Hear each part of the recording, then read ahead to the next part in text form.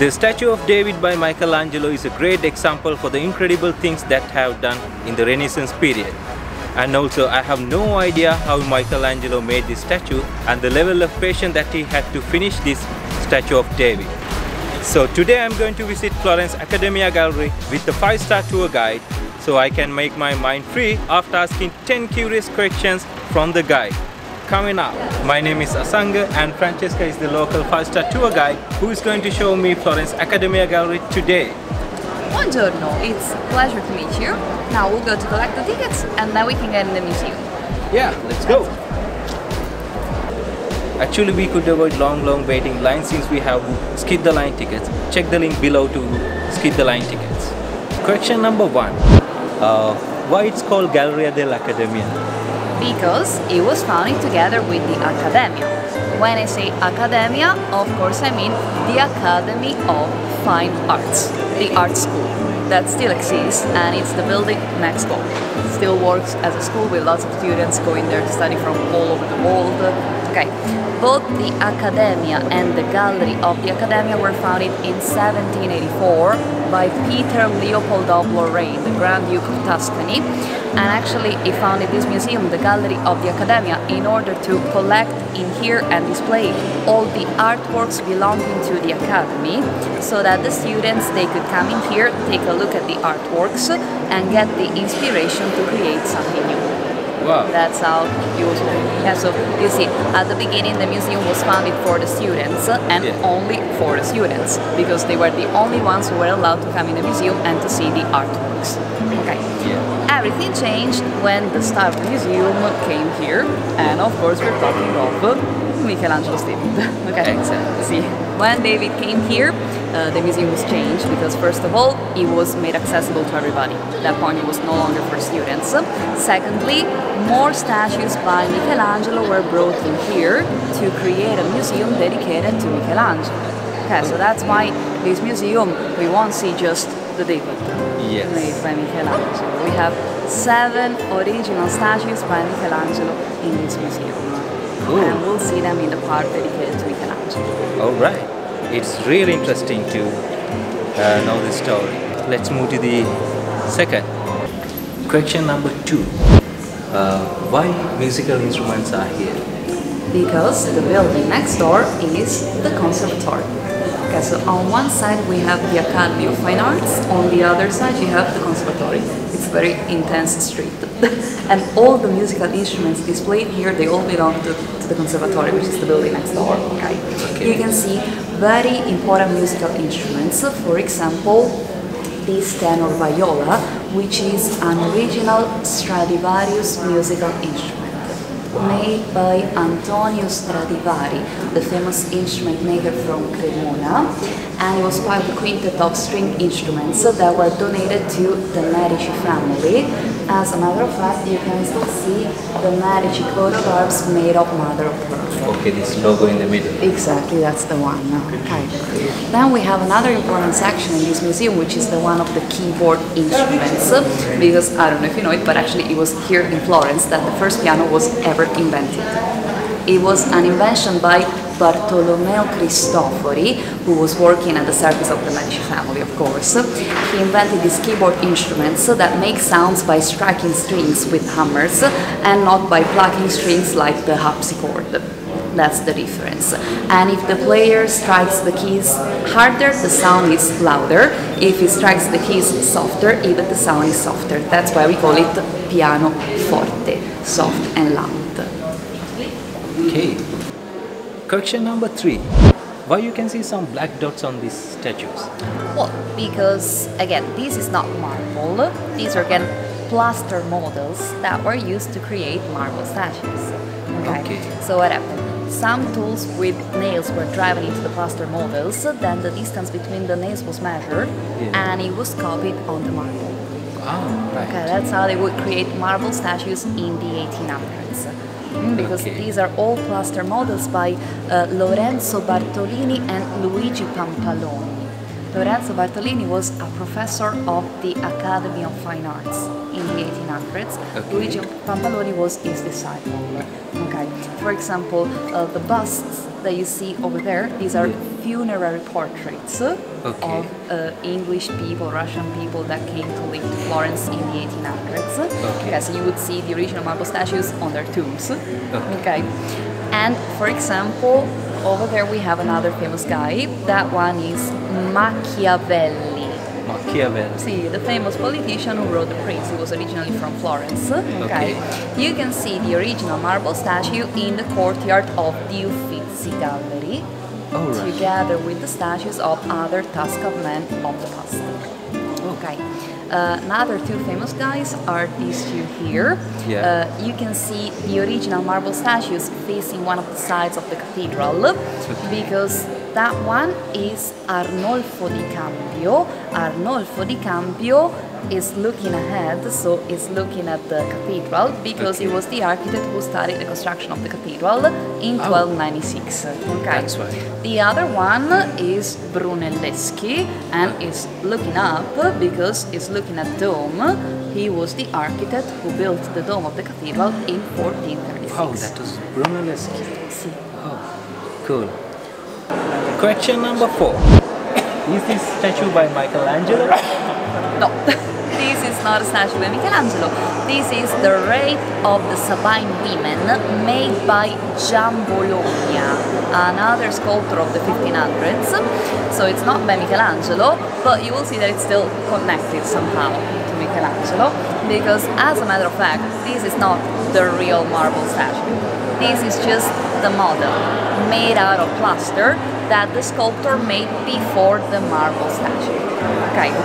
And Gian Bologna, he was not the only one making the plaster first. They were all making the plaster first, actually, because the marble was very expensive.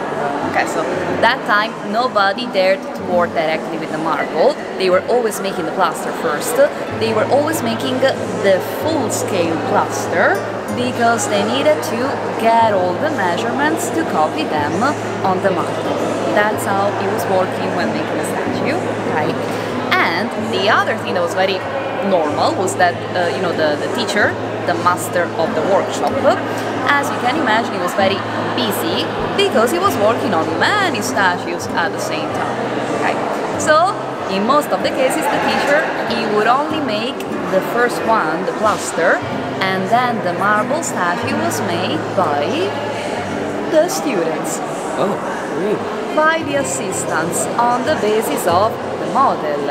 Of course, the teacher was always there supervising, getting the final details, but this way, if they had like an army of students working for them, they could get more commissions and get more money.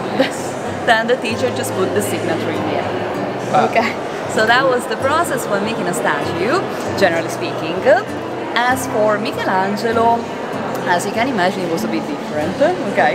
And soon we'll be able to see how it was different. Okay. Question number 5. Are these plaster models by Michelangelo? No, I mean, this is all by Michelangelo, but it's not plaster.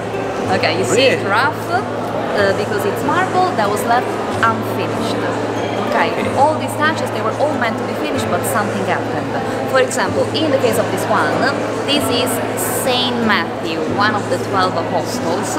Michelangelo was making this one to decorate the interior of our cathedral, the Duomo of Florence. And actually, he was supposed to make not only this one, but even the other 11 apostles.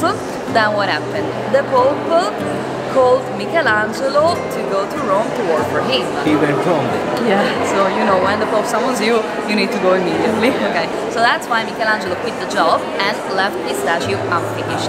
But that's good for us, because looking at this one, we can try to see how Michelangelo was working. Okay, Michelangelo, he was quite different from the others. We saw what the others were doing in the other room, and they were this all plaster stuff. Exactly, the full-scale plaster to get all the measurements.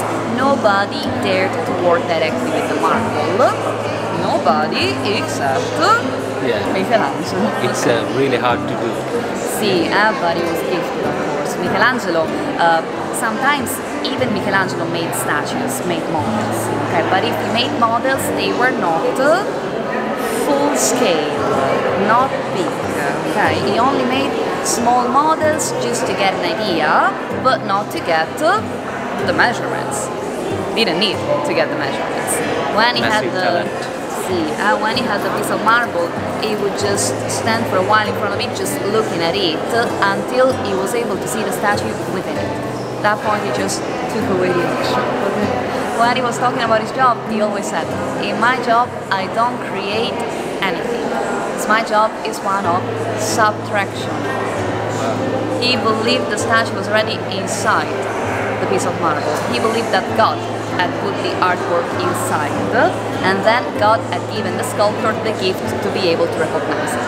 Okay, so once Michelangelo had seen the statue within the piece of marble, he just let the statue emerge from the marble as a body emerging from water. Looking at St. Matthew, you can see that it seems like a body coming out from so that's why it was different from the others. Then the other reason is that even Michelangelo had some students, but he used them to clean his studio, to prepare his meals, not to work. Okay. So to do his work. Only for the small details, for the things that he considered so important, he let the students do something, but not for the most important things. For example, not for the David. In that case, he worked on his own. Okay, so next we are going to see David.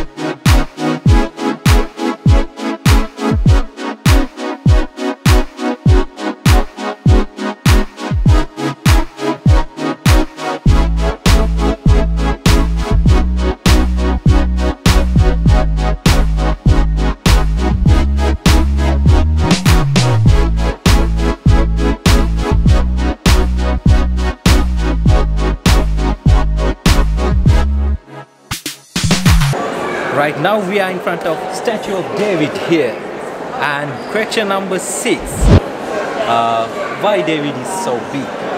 Well, it had to be that big, otherwise nobody would have seen it up there where it was supposed to be. Where?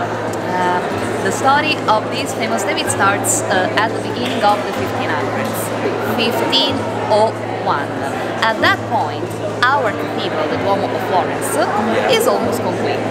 But some things can still be added to it to decorate it. Okay.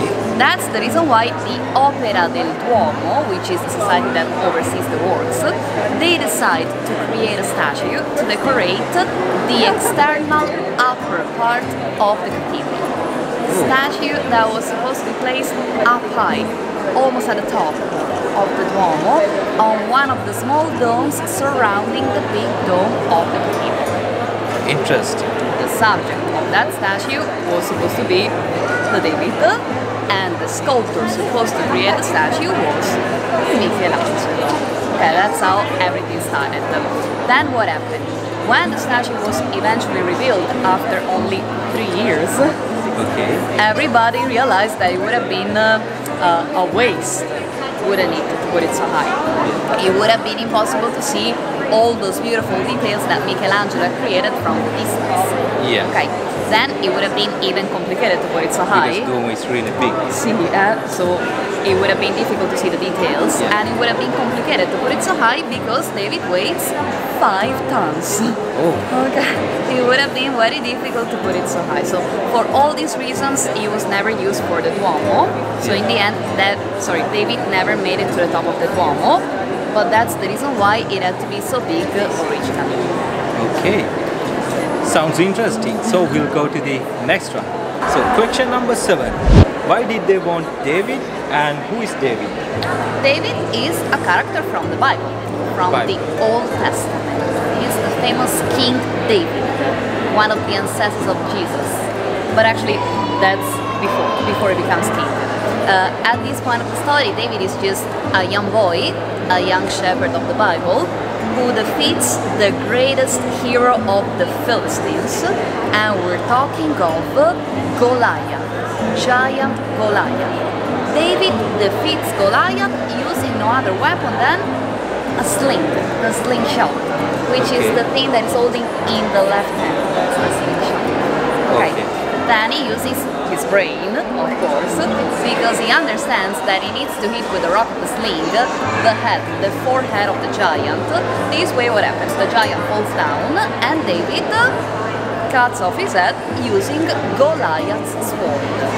That's the story behind it. Yeah, that's the story written in the Bible. Okay, now if you look at the body of this David, you can see that actually there is something that might seem a bit wrong, not perfect. Yeah. And we're talking especially of the hands. Yeah.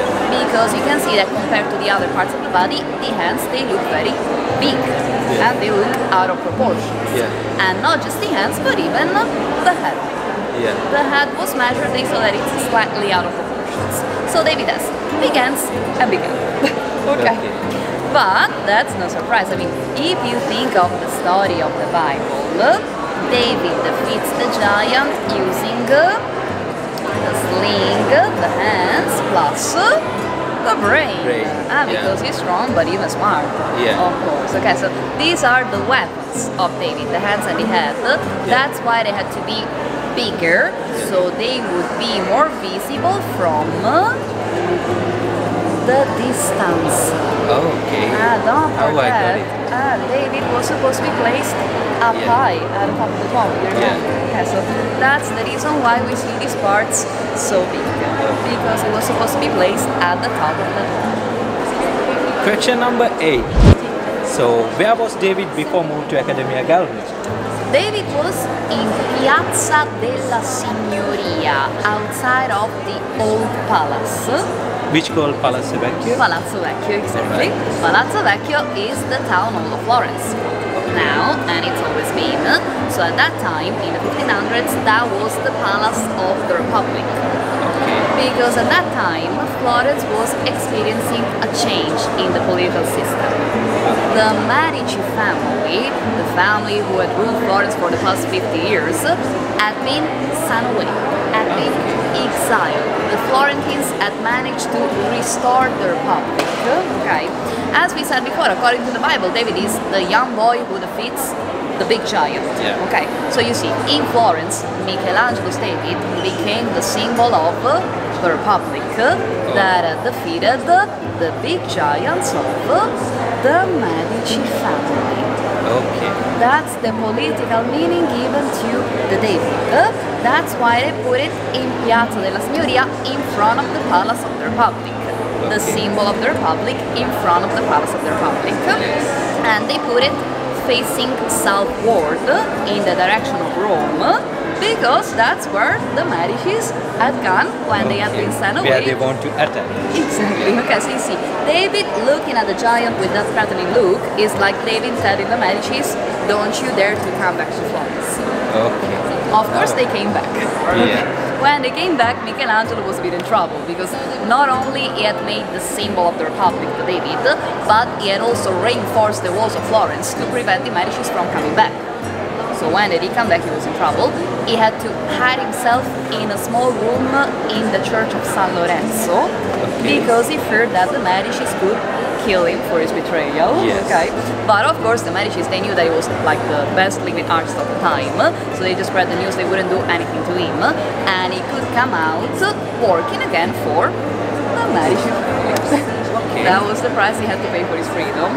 But of course they didn't do anything to Michelangelo, not even to the David. Okay, David stayed in the square outside for more than 300 years. Really? Can you believe it? He was eventually moved here only in 1873. Without a roof? Without a roof, exactly, because this space that you see above him, this was built just for the David. When David was already here, and it has a skylight at the top, so that David would have received the same light it had always received outside in the square. Exactly. When the original one came here, it was replaced in the square by the copy. Okay. So if you go to Piazza della Signoria, you can still see David there. Again, yes. No, the original one, the copy, because it was the original location. Interesting stuff. Question number 9. So, is he holding that stone in the right hand side? No. The thing in the right hand is the sling. Sling. And even the thing in the left hand. So the question is, where is the rock? Yeah. The rock is still in the left hand, but you don't see it because it's inside the sling. Okay, there's a pocket in the sling, and the rock is loaded inside that pocket. So that's the part that is holding with the left hand, the pocket with the rock. Okay. Then from his left shoulder, the sling goes all behind David's back. Okay, the sling is made out of leather probably, and that's the leather band all behind his back. Yeah. You can see that he gets still the right hand of David, where he's holding something else. Okay, that's where the sling begins. So that's the handle of the sling. Okay. David is right-handed, of course. Okay. This is the moment before he throws the rock. So in this moment, David is still facing the giant. Yeah. Okay. And he's very intelligent because he's hiding the rock, exactly. And in this moment, he's still thinking, where should I strike him? Okay, that's why he looks so concentrated, because he's still looking at the giant. Yeah. And of course, the giant is standing over there on the left. Okay. Because in Italian, left is sinistra. Okay. And sinistra sounds a lot like sinister, doesn't it? Okay. You see, sinistra, left, is where the evil comes from. Or at least that's what they believed at the time. Okay, but that's why the imaginary giant is standing on the left, and that's why David is right-handed. Okay. He's the good guy. Yeah. Okay, so that's why he's holding the handle of the sling with the right hand. Oh, interesting story. Question number 10. Was it written in the Bible that David is naked? No, it's not written in the Bible. It was Michelangelo's decision, because in the Bible it only tells that he fights with no armor. But probably it was wearing something else. Okay. It was Michelangelo's decision, and that's no surprise, because if you think of the Sistine Chapel with all the nudes, if you think of the Doni Tondo, the painting by Michelangelo in the Uffizi, the main subject in the foreground is the Holy Family. But in the background you can see naked men that have nothing to do with the Holy Family, of course. Okay. It's the subject that he loved to depict the most. The nude body, especially the nude muscular male body. Okay, so then he can show his talents as well. Exactly, because you know, nudity allows to show better the physical energy, the physical power. Okay, it was the same for the Greeks. Yeah. Okay, if you think of the athletes at the Olympic Games in ancient Greece, they were all doing everything naked. They were running, they were always naked. Okay, and actually Michelangelo's David is not like the young shepherd of the Bible. Michelangelo's David is Greek, I would say. If you look at the Greek nose, the curly hair, okay, maybe this is like a Greek champion of the Olympic Games. Okay, because those were the standards of beauty for Michelangelo and generally speaking in the Renaissance. So that's the reason why we see David naked. Michelangelo was very good at depicting the human body. He had studied anatomy, the human body, looking at bodies that were dead.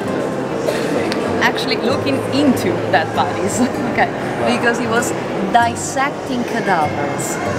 At that time that was a bit illegal because it was forbidden by the church, of course. Okay. Michelangelo could do that thanks to the friars of the Holy Spirit church in Florence.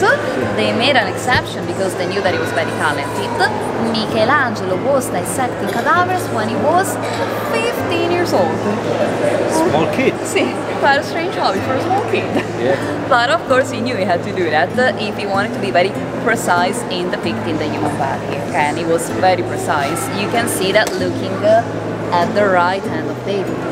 It's beautiful. We can see all the veins and the pulsating veins under the skin.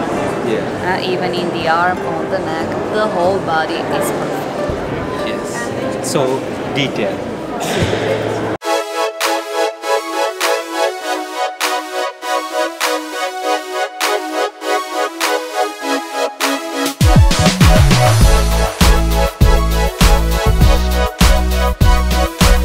We just came out from the Accademia Gallery.